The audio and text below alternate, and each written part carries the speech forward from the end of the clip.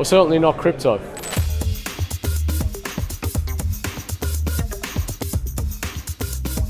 The best investment I've ever made, frankly, is not a financial investment, it's the investment I put into my career.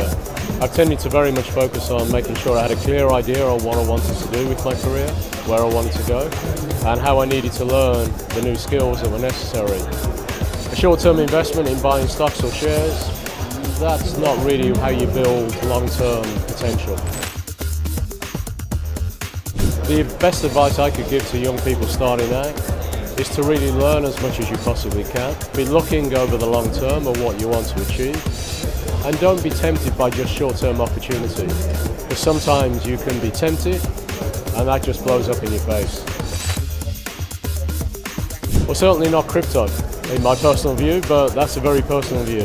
What's more valuable than money is, for me, family.